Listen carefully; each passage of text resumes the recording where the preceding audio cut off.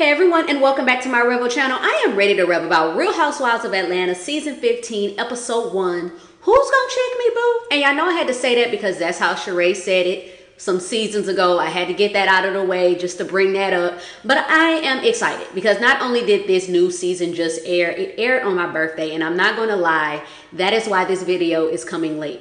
I literally just wanted to relax afterwards. I had to relax that whole weekend because I'm always on go every day trying to handle some business, as well as I had my nephews. This is like, I believe I had them twice so far this week. Had them twice, and I also get them later on in this week. So they take up a lot of my time whenever I have them. Like, you have homework because they're still in school. You got to cook, help them with this. One of them is 5. He loves to like be entertained. I am still going to find a way to bring an amazing review and talk about everything. But let me not waste any more of your time. We're going to go ahead and get into it because this season premiere literally opened up with a little bit of foreshadowing. We already get a clip of what we already seen a couple of months ago that let us know, okay, there's going to be some big drama, and who did Kandi get into it with? We get the little clips to know that it's going to escalate, but we're not sure at that moment what really took place to set that off. So then they go back to 4 days earlier, and we're at Sheree's house. Sheree is looking good. Her home is still looking amazing. Her outfit, she's wearing her outfit when it comes to her She by Sheree, and I'm not gonna lie,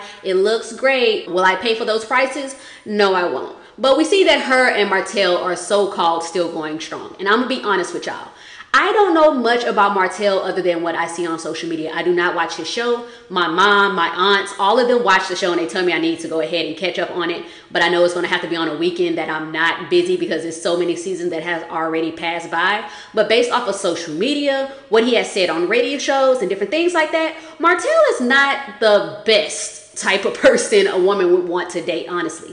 That's what I got from that, and it kind of showed a little bit, especially in the first episode, and I picked up on it. Sheree did at least say that Martell shows her the utmost respect, and I was like, okay, as he should. If you like it, then you love it. And I only say that because she tells him to go to the bedroom or whatever, he's going to change or whatever, and she has a surprise for him. He comes down and he immediately thinks the surprise is a threesome. Sir, this does not look good with your track record, because why is that the first thing that comes to your mind?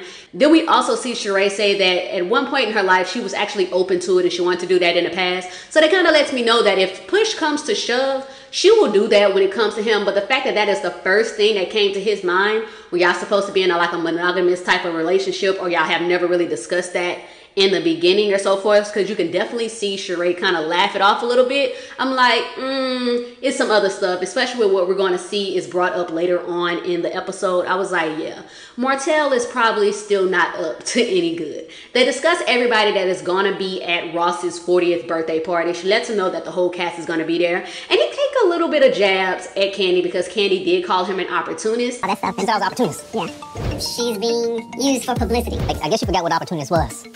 Your husband. Oh, I think they'll be respect one person. Aren't they like 3 feet tall, both of them? They better be goddamn respect. And I'm gonna be honest with you, I can't say I'm really mad at the comment that he made, but at the same time, Todd has definitely proved that those little opportunist type of comments, they're fleeting. They're fleeting. He has showed that he's here to stay, and he's not after that. He really loves his wife, so they can leave those little comments there. But it was like a little funny little shade there that for me, I didn't see nothing really like just outright bad there. But I also felt like, you know, you made a couple of comments about them being short, and I'm like, oh, okay, maybe it's just because I'm 4'11" and people try to make little jokes. It wasn't even serious, honestly, y'all. I'm just saying. But he tried to make some little jokes. Like, it was funny, but sir, don't do her because she's short. Us short people come in like big packages, okay? We are amazing. But then we have them bringing up Kenya going to be there. And he was like, oh, I don't think I met Kenya. And I find this ironic because later on, I'm going to go ahead and talk about it now. Kenya brings up that Martell was in her DMs, and I'm gonna be honest with y'all, I know a lot of people are gonna say, why does she bring this up? And I feel like that a lot of times when people say different things because of the time frame of when it happened, but it's clear he either deleted it or it was on vanish mode, something like that, because of how social media work. So either Kenya could have kept it to herself depending on how long ago it was. As long as it didn't really fall within that time frame, I would probably left that alone because it probably was like years ago. But if it's something that seems a little more recent and it's coming off weird and people saying he's an opportunist, I definitely understand Kenya bringing that up in that moment. Then we have Kandi and the Candy Coated Clique. They're back in full effect, just like not too much. I remember how they used to be in the earlier seasons and they used to drive other people mad. But they talk about Kandi having new friends and Kandi's looking like, what is y'all talking about? They get on the topic of Sheree and we learn Sheree does not like the fact that Kandi is making the spoofs. And I'm gonna be honest, I feel like that is funny shade because Sheree last season, normally I try to leave last season stuff in last season until something comes up for me to actually have to bring up what was done in the past because I try to give people like clean slates or whatever. But in this moment, Sheree, you definitely made a lot of comments about Kandi. And I even try to hold off on certain opinions until I get more of the story. But in this instance, it's very clear. Sheree, you had a lot of things to say about Kandi last year. She made some spoofs. They were funny, even down to when she did the one over Soulja Boy. Like, did y'all see that spoof? I felt like it was funny. I was like, we got to see a different side of Kandi that we rarely see, and I feel like she honestly should keep doing the spoofs. I think they're actually a good idea in how to be creative, but of course she's gonna take offense to it. Even later on in the episode, we see Marlo talk about the spoof that Kandi did on her, and she even found it fun. But then we see Kenya and Mayetta. They both show up, and then we learned that Kandi didn't really like the way that Mayetta did some stuff last season. She felt like Mayetta should have spoke up more for her. And I feel like in that moment, I get what Kandi was saying. Like, yeah, stick up for your friend. It really wasn't that serious. I felt like all she said was, listen, I get what you're saying, Marlo. Oh, I forgot to state that it was about the Marlo thing if you did not watch last season, but I'm pretty sure you did if you're on this video. But I felt like Mayetta was basically trying to say both of y'all have said different things, so like, hey, just hear each other out type of thing. It really wasn't that serious, but they definitely moved past that. Also within this scene, we also seen them talk about Sheree's lunch. This is whenever Kandi was talking to the Candy Coated Clique. I forgot to mention this not that long ago. But they were talking about the lunch and how that went and how it could have been a little better, and I've already talked about that. I even clarified some of my statements at the end, because there was somebody that had came out and they were saying, oh, she didn't pay me this, but based off of what I seen online, didn't match what we saw on like the runway. So I was like, which one is it, sir? Are you telling the truth? And we learned that he was talking about the reason why we didn't see the clothes from the runway on the website is because she didn't pay him. So in that moment, I had to clear that up, and I was like, yes, then if that's the case, Sheree, you owe that man his money, and you should have paid him, honestly, because that's what everybody was looking forward to actually buying in the first place. I feel like people would have really spent money on that. But I think Sheree had kind of learned from that moment. Hopefully she did, because I mean, she does have a history when it comes to payments and stuff like that, or how she handles business. But hopefully she learns from that and take other people's advice when they're trying to help her, because I felt like she by Sheree could have been like very grand, and she could have really like just took that to a whole nother level at that time. I did talk about that, so I'll have that down in the description, as well as the season recap that I did for last year. Also in this scene, we see Kandi talking to the ladies, and she's telling them about the dynamics within her home, how when it comes to Todd feel like she doesn't make enough time. So what she said basically was, Todd is, I believe he's making a script, and he needed some help with the script. And he feels like, you know, I'm always making time for you. You got to make time for me. So she said she tried to work some stuff around her schedule, but he couldn't do some other stuff to try to reschedule. So she had to move her schedule around just for him to get to the meeting date, and other people couldn't do it, but he was able to move it around then.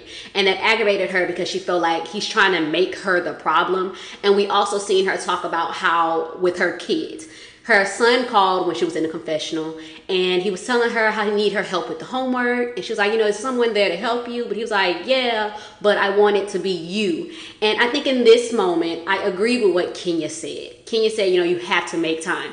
We all know Kandi as a go-getter, and there's nothing wrong with a woman being a go-getter. We live in different times, and honestly, I feel like as a woman, you should always have something for yourself, honestly. But in that moment, I think when it came to her son and her husband asking for her attention, maybe she can cut back just a little bit on how many gigs she take within a year, because listen, there's nothing wrong with chasing the bag, but oftentimes I think in our mindset, we're always on go, go, go, go, go, chase the bag, chase the bag, chase the bag. But when do we sit down to actually enjoy that, relax, and make time for our loved ones a little bit? I think if Kandi do that and they have better discussions on how to handle things, or even share a schedule ahead of time, that can work. Even my dad, I want to say this. He would do family night every Tuesday night. Maybe they should incorporate something like that. If they do that, then that's the time frame to one, have fun and spend enough time with that they need to have with each other, including the kids, and then set aside some time for like date night or just a bonding night to where they can communicate and handle stuff together. Set aside for each other. I feel like if they do that at least once out of the week for each of those type of categories, then they're going to be fine. Just set aside a couple of hours, like 2 to 3 hours, because you know now an hour feel like 30 minutes. The time be going by so fast. But if they do at least 2 to 3 hours, then that should work, and then everybody should feel like they're getting something that they need from the other person. And I also think Todd should learn how to be understanding, because we seen later on Kandi was trying to do family time and he still was just, you know, handling the script. And I was like, okay, Todd, like, go ahead. This is the time you was asking for. So you have to be receptive when she's finally trying to put that foot forward for that. You have to be receptive to that. But we know that's going to have that like set in stone type of thing. This is what their storyline is going to play up off of. And I hope production does not cut that out, because they do that a lot. So my mic had cut out. Hopefully it still sounds good because I'm adding this in a little later. And excuse the little calming music in the back. That's something that I like to play whenever I'm doing editing or just in general, like jazz, coffee type of music. I like to, you know, play that in the background or whatever. But I do not want them to cut out the Todd and Kandi storyline if they are going to show that what's really going on in their marriage, because this is the perfect opportunity to show that within marriages you're going to have problems, but watch us prosper and push through and show you how you can get through different things. I feel like we really need to see some really good storylines like that also showcase what's really going on in your life, but we also want to see a redemption type of story. Even though I'm not saying that, you know, something is so bad that they need to redeem something within their marriage, but oftentimes, especially with Atlanta recently, we see a lot of people getting divorces or something like that. So I would love to see how a couple is working through the minor issues so that they don't become big issues down the line.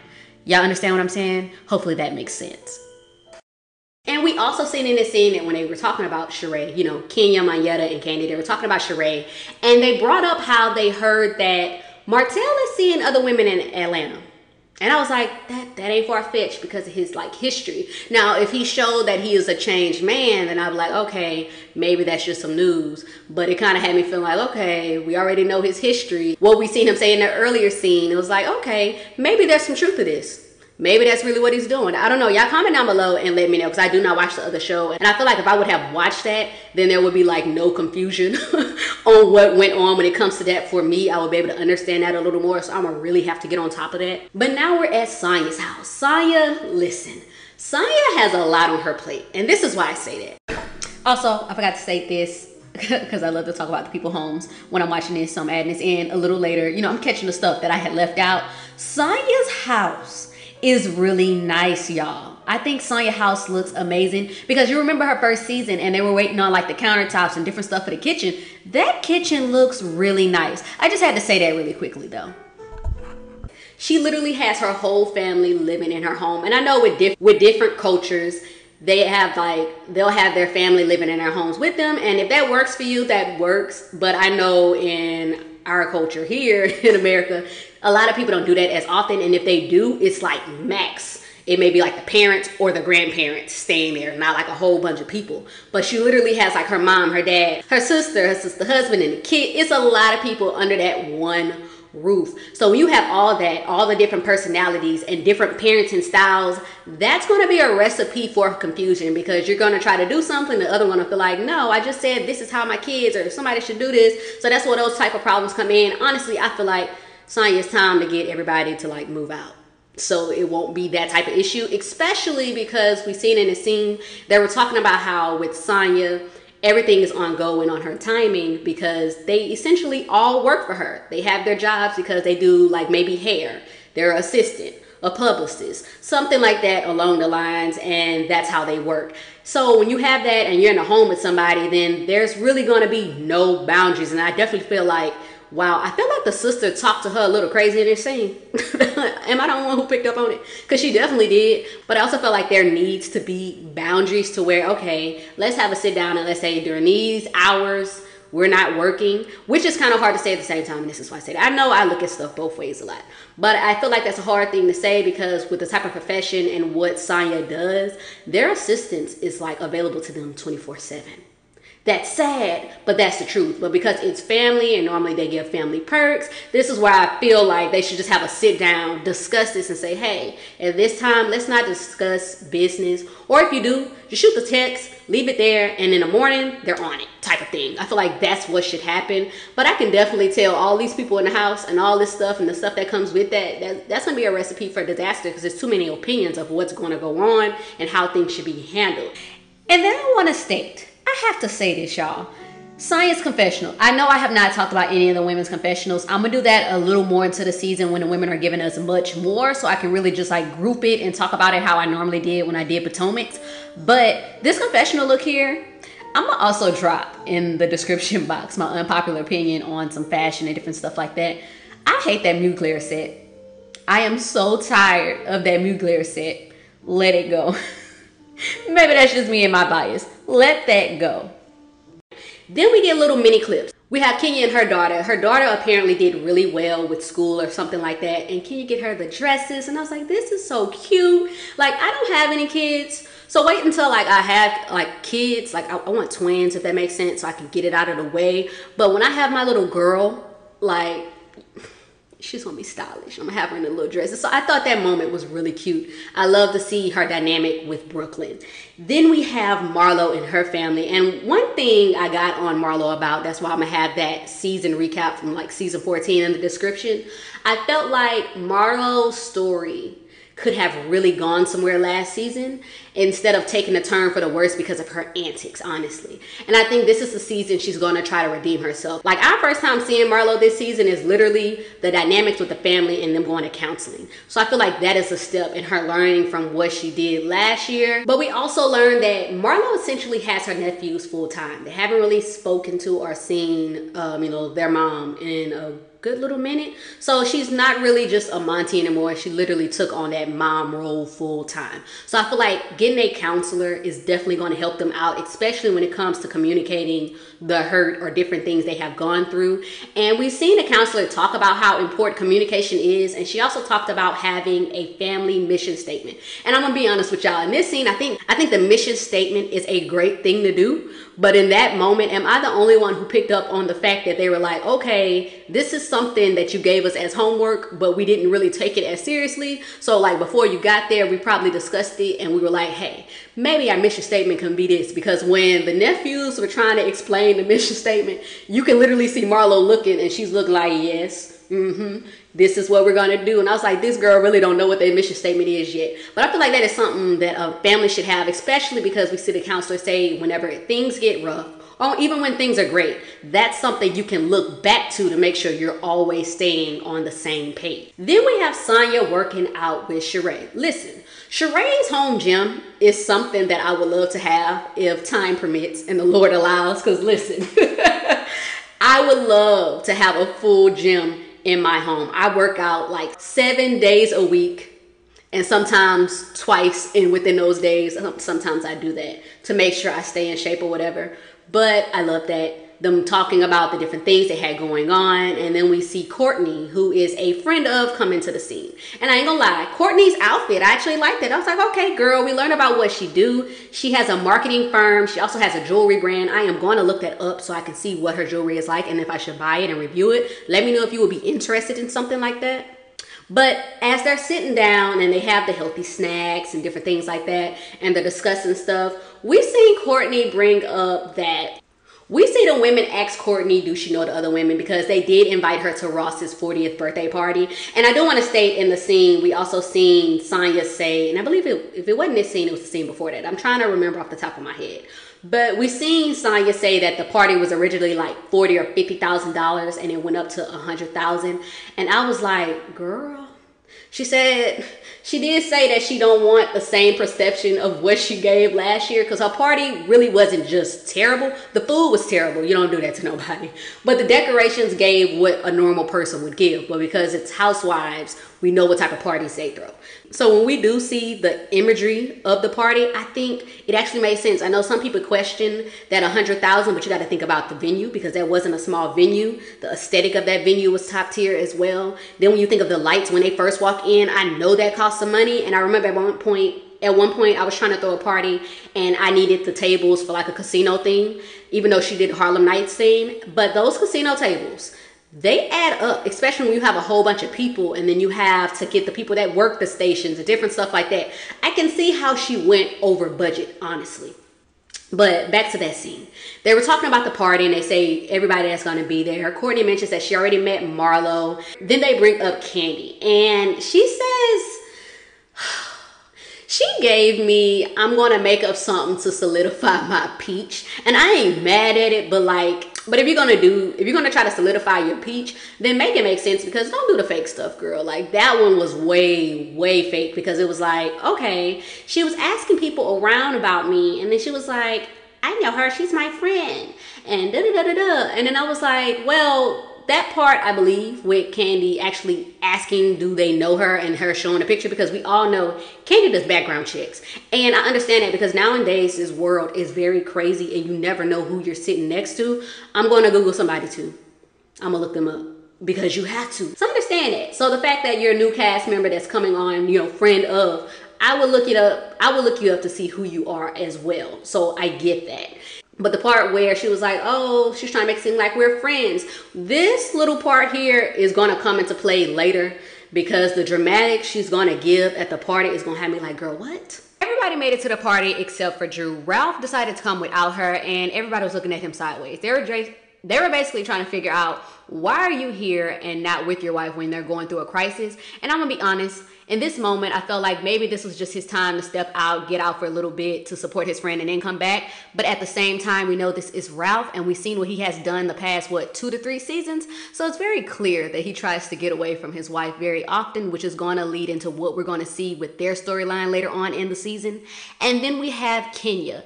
Kenya lets us know that her expectations for this party is very low because of what Sonya has given us. And I'm going to be honest, I already stated that she actually surprised me. I feel like Sonya actually did good with the decorations. I know the food is definitely going to be better than what she gave before. And even Kenya can agree, as well as Candy. All the women are here for the decorations and how everything is set up. Then in the confessionals, we get the women talking about what they saw or what they thought of Martell and Sheree whenever they walked into that party. Here, Sheree was with Mr. Community Service, okay? This year, she's with Community Property. I think Sheree needs her own spinoff show. Watch me date these dumb dudes. Then we get to the real drama, what we all saw a couple of months ago. On one side, we have Candy, Sonya, and Courtney. And on the other side, you have Sheree, Kenya, and Mayetta talking. And I do not want to forget about this. Marlo is literally standing in the middle, eavesdropping on what Candy and Courtney has going on. And I'm going to be honest, that would be me in that moment, because I would definitely want to know what's being said. Because we already know that Courtney has already gone to Marlo to state her issues or what she thought. And I'm going to be honest with you. I already said this. Courtney was trying to make a problem with Candy. It's all in her mannerisms. It's the way she was speaking. And even though she has like this very bubbly type of tone, you can definitely tell underneath it, it's like, I'm trying to make a problem with you to solidify my spot. So I definitely understood why after a while Candy was like, okay, girl, I'm about to get you together. And I do want to state that I felt like Sonya did really, really good in this moment, because a lot of people felt like last season she didn't really have much of a backbone, if that's what they want to call it. But she definitely stood up to Courtney in that moment, and she was basically like, listen, I get what you're trying to say. You already done explained this to me, but in the moment, you really just need to chill out. And then on the other side, you have Mayetta telling Sheree what she heard that's going on in the streets of Atlanta. Then we have Kenya telling Sheree what Martell basically did. Martell was in her DMs. He was, I believe it. The proof was there. He deleted it or whatever. And you have Sheree basically trying to say that, okay, she don't believe it. she's like top tier when it comes to the other women. If that's what they're saying in the streets, then why would he leave her, who's a Ferrari? And she said the other women's are like a Toyota or something like that. And I'm like, Sheree, right now it seems like you're in denial. And instead of her actually taking it head on, she decided to tell Martell to come here. And we already can tell that next episode, because they actually ended here, but it's going to pick up there on the next episode. And we can definitely tell Martell is going to either say something that's out of line or something is going to go on that's going to cause some real problems.